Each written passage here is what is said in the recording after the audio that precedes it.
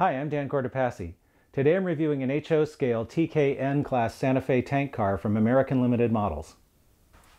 The MSRP for this car is $48.95. I paid $36.99 for mine from a popular online retailer. I also bought a similar Tk-O class car for the same price. American Limited Models offers different versions of this car with different markings and details to suit specific prototypes. We'll start the model at 100 possible points. The car comes packaged in a cardboard outer box with a clear plastic window. Inside, a two-piece plastic cradle protects the model. Some thin plastic film protects the car's paint from chafing in the box.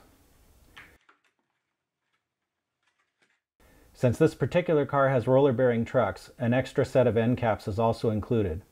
My other car with journal boxes did not have this. This is a good box that should provide adequate protection for storage and transport. I compared my model to photos of other TK-N class cars in my Santa Fe Tank Cars reference book, and it looks to be an extremely close match. My TK-O car also looks correct. The main difference between the models is that my TK-N is modernized and has had its side walkways replaced with horizontal bars, its side handrails have been deleted, and it has roller-bearing trucks. The TK-O model still has walkways, handrails, and journal boxes. It's worth noting that Santa Fe made these modifications to both classes of cars, so they should not be considered spotting features. The paint on the model is thin and opaque. There's a hint of fuzziness to the separation lines between the gray bands and the black on the tank body. It's not bad, and if the real cars were painted with stencils and not masked, then this might actually be accurate. The markings are crisp and all the tiny writing is legible with magnification. There's a barely noticeable hint of black showing through the white Santa Fe logo, though not enough to be objectionable. Tank cars are great for showing off detail, and this car is no exception. All of the grab irons are freestanding. The stirrup steps look to be made of plastic, perhaps a little thick in cross-section as a concession to durability, but still very fine looking. I really like the hazmat placards and the see-through turnbuckles on the tank straps. The ladders under the dome seem like they could be fragile, so I wouldn't recommend handling the car in this area. On the ends, the car has uncoupling levers, air hoses, photo-etched end platforms, more freestanding grabs, and a freestanding wire railing. The B end has a delicate brake wheel and chain. Up top, the dome detail is good with a freestanding grab iron on the hatch. The platforms around the dome are photo-etched.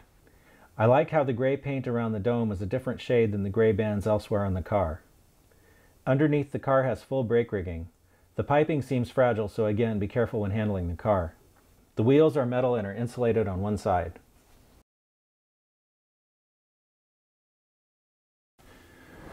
The car is equipped with knuckle couplers on both ends.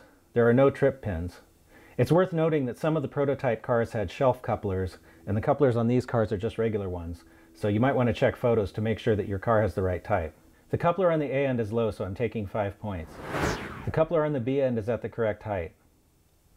All of the wheels are in gauge according to the NMRA standards gauge. There's a little bit of body wobble that will make the car vibrate side to side as it rolls. Tightening one of the bolster screws may fix this, but I'm still taking another 5 points. The car weighs 3.7 ounces. The NMRA recommended weight for a car of this length is around 4.25 ounces. I don't see any good way to open up the tank body without breaking things, so options for adding weight to this car are limited. It still feels heavy enough that it should track well, so I'm giving it a pass. The model is very free-rolling. Let's see what we've got. The car had one low coupler and some body wobble, so I took a total of 10 points in the standards and operation category. That leaves us with a total of 90 out of 100 possible points, which would be an A- on a report card. This is a nice model and it deserves a green signal.